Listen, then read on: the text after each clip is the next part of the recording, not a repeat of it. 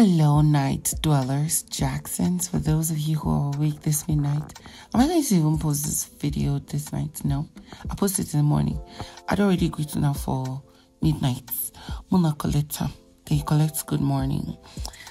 I want to go into this topic, and it's coming from the sweetest part of my heart, you know. Wait, though. I thought Khosi was like giving vibes of serving Thabang breakfast earlier yesterday rather. When she started talking about yemi, blah blah blah, yemi this, yemi that, right? Now I'm guessing it was because of conversations about yemi or little talks about yemi. That's why they started avoiding each other after the kiss about 2-3 days ago. Now let me come back to where I'm heading at. So, of course, after the party last night, Khosi and Justin had to sit around the eating area and we're having a conversation while taking some drinks. And it was about Yemi and Thabang. Now, from the point of Justin, he was saying that he feels like for the past 1 week or two, Khosi has been letting her guard down little by little. And it's so evident to everybody that they cannot even hide it. Now, when he said this, okay, I'll get back to what I wanted to say. So, and he was like, and the main reason why he's saying it is he feels like it's not cool, especially if she claims she has a connection or she was building something with someone else. Of course, we obviously know that he is referring to Yemi as part of close something she's trying to build, and then he is referring to Thabang when he's saying she's been letting her guard down. But of course, for him, he's not the best person to have such conversations with, because for him, he's the kind of person that, you know, likes moving from one person to the other. He has never really been in a relationship. Now, this he said was because it was based on kind of friends and kind of place he grew up. Nobody has necessarily been in a serious relationship more than 3 months. Now, in Khosi's own defense and response, she said that, well, that's the place she is right now. She's not going to tie her eggs down to one basket, sort of. You know, she's taking it slowly and see wherever it leads. But of course, initially she had a conversation with him, Thabang, you know, saying that, you know what, he likes her, and she obviously has interest in him, but she doesn't want to, you know, push this or go all the way because, of course, Yemi, was there. You know, that's why she didn't like him or she didn't want to push stuff with him. And I'm like, okay, girl. So basically, you're waiting for Yemi to be out of the show or you to be out of the show, and then you can later build on something with Thabang. After all, you were the one who revealed it. They had such a conversation 4 to 5 weeks ago with Thabang that you guys should build something good, something better outside of the house. Make nobody come here and say, oh, Lady Jackson, you're saying this. Oh, Lady Jackson, you're saying this. Your queen said it.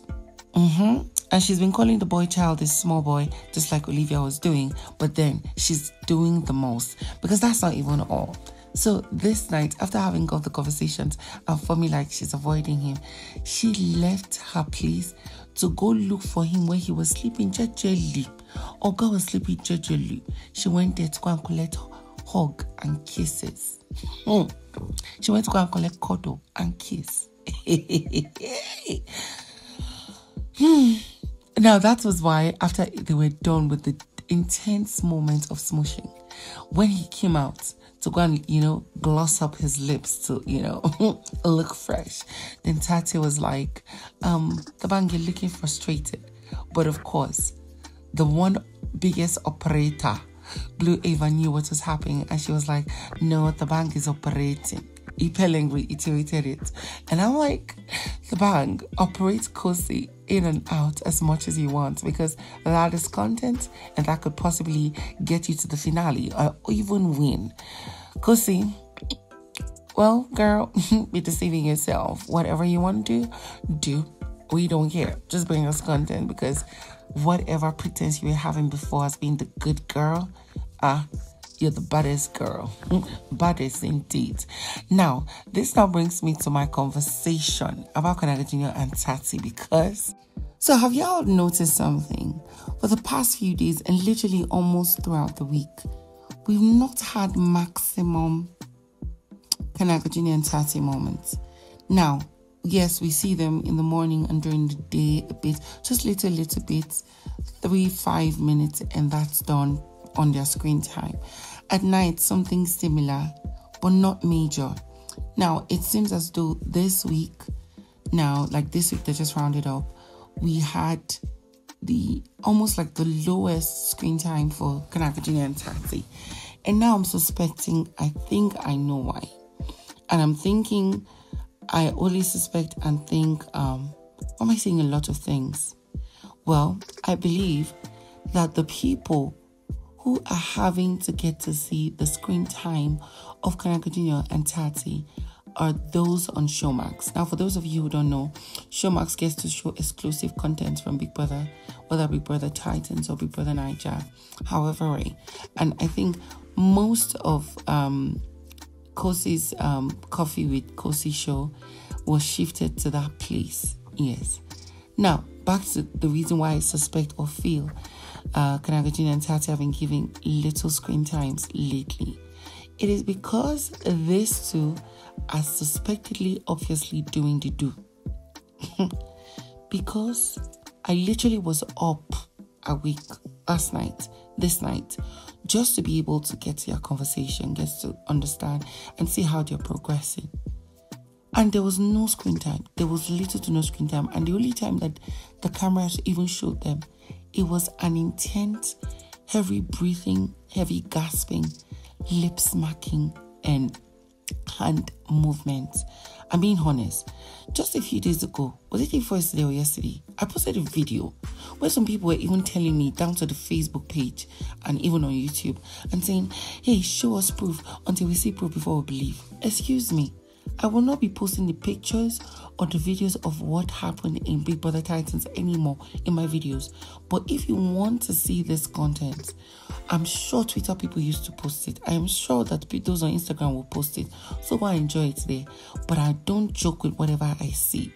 Just a few days ago, was it yesterday or yesterday, we saw where Kanaga Jnr was gasping for air as they were lying down.